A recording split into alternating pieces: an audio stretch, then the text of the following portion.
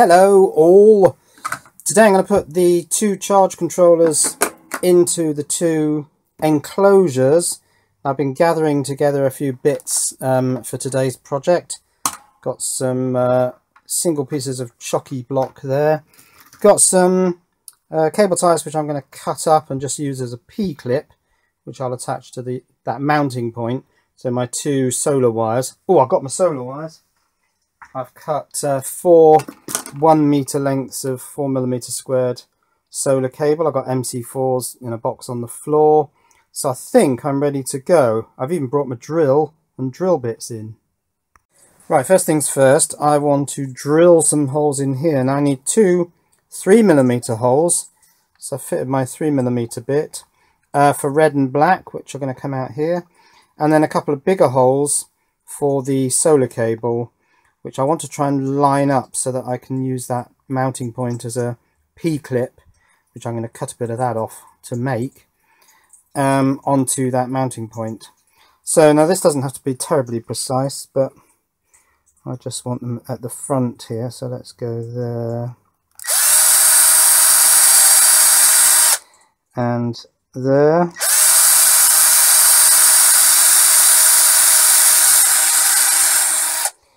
Okay, that's good enough. Now these aren't a tight fit around these wires, they're a loose fit. The point with these enclosures is that they effectively breathe through these holes, because when they warm up they will push air out of these holes, and therefore any water that's accumulated at the bottom, when these enclosures cool down, they'll suck up through the holes. But of course, because no moisture can sort of sit below this, they won't suck anything in. So they're all the warming up and cooling down will always act to pump any water out. There will be a high humidity in here. There'll be a film of moisture behind this front cover. You can see that on the one that's outside. In fact, why don't we have a look at that? So yeah, I've got some sun on the panels today. So this one's actually doing something. But yes, you can see that film of moisture, and it is on the inside. I can't wipe it away. The controller's entirely happy there. That says 13.2, I think. Just have another look at that. 1, 2, 3. 1, 2. Yeah, that was higher earlier. Perhaps the sky has gone a little bit cloudy.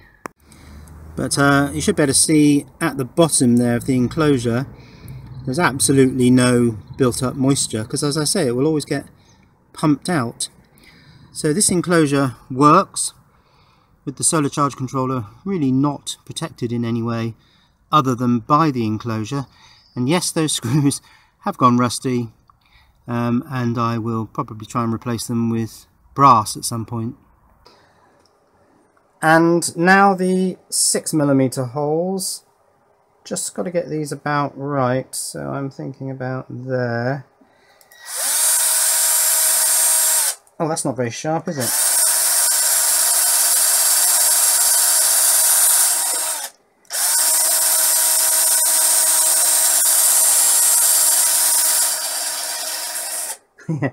Yeah, my 6mm drill's a bit blunt. I'll carry on. I found another 6mm wood drill, so let's give that one a try. The other one was a bit rusty, so maybe it's gone dull.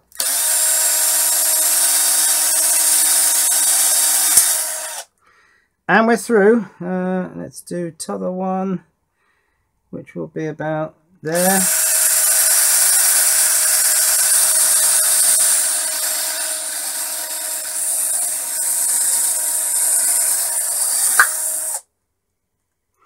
What did I hit? Don't know. But anyway, that's my 4 holes drilled. They look good. Right, next thing, get rid of all that mess. I want to cut a bit of cable tie off. Now I seem to remember the distance between the 2 holes, and I think they were 2mm holes, was 1 1/4 inch. Mixing my units here, but I've got a feeling that's what I did. I'll give it a try. Right, let's give this a try. I'll cut the end of a cable tie off. I've made 2 marks 1 1/4 inch apart. That looks pretty wide actually. So we'll give that a try. Put 2 marks on there. Yeah, that looks very wide. Maybe it was 1 inch. Yeah, it does look too wide actually if I wrap that. Oh, that shot across the room. Yeah, if I wrap that round there, then my markings are way away. Yeah, I think I'll try an inch because I want it a bit tighter so that that really grips the wire when it sits in there, and then I can put my bit of chocolate block on there, which will be the connection points for the yellow and black wires. So maybe I'll remark this with the holes an inch apart. So that's been remarked. I'll cut this down to that smaller size, drill 2 holes in here, and then that will act as my cable clamp. Drill the holes.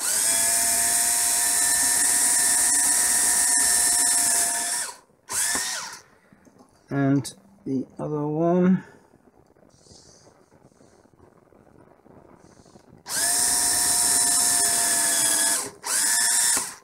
Okay, let's find a screw and give that a try. Right, these screws are my sort of universal small size screws. They should go into these pillars, so let's give that a try. Now, a mistake I made last time, this sits over the battery and the wires coming down from the solar panel are on the left. So I want to put my solar cable so that the curl runs out to the left. And I didn't do that last time. I can't remember what I did. I think one went one way and one went the other, which wasn't really the correct thing to do. So let's do this where it all goes to the left. Right, first thing I've got to do is strip this. I think that's going to have to be done with a knife because it's pretty massive cable. So I only need to strip 1/4 inch, maybe 3/8. Yes, I can remember my old imperial fractions. So let's bias this to the left, like so. Put my chocky block on, making sure there's enough room for the yellow wire in the top. Yes, I think there is. Okay, that can go in there. Where's my screwdriver? Didn't feed it through the hole, did I? So I'll have to do that now. Feed that through the hole. Feed it all the way through. And now my P-clip, which is here, wraps around the black cable and a screw goes in there. That's going to be hard to do on camera. So there's one cable in and clamped. You can turn it a little bit, but it's clamped reasonably well. Cable biased to the left. I probably should have drilled that slightly further in. I've done it a bit close to the edge there, but it's good enough as long as the charge controller can sit here. It kind of, on the other one, it's sitting quite far forward, almost, I think actually it is touching the front translucent plastic. Anyway, I'll get the next cable in, clamped, and come back when that's done. Right, with the soldering iron, I'm going to remove these spade terminals because I no longer need those, because I'm going for 8mm ring terminals to connect to the Trojan batteries, which are outside. Let's just clean that up. Temporarily I will do a test of this using my little pack of Enna loops. Where is it? There it is. Just to make sure that we've still not got a problem with pos and neg being fed by a big battery.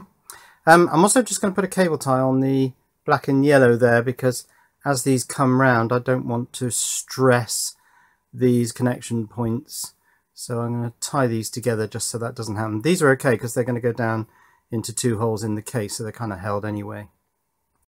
So here's the first one. It doesn't have any connectors on either the solar connectors or the battery connectors yet.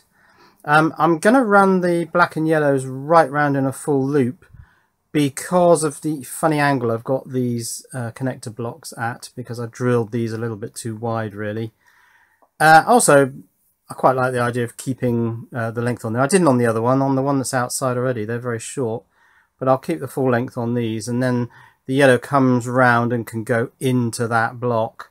I think I put yellow on this side on the other one, so I'll do that on these as well. Doesn't really matter too much because I can always change the polarity of the MC4s on these, but I'll stick to some sort of consistent standard. So that one's just sort of going to sit on the floor while I do the second one, which I haven't really started on yet. I've just drilled the holes. So let's get that one done.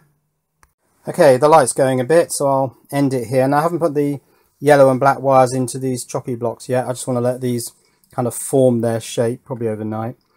Now the next video, if I make it, let me know if you want me to make this. All it is really putting the MC4s on the end of here, soldering the ring terminals on the end of here, and then taking these out and installing them.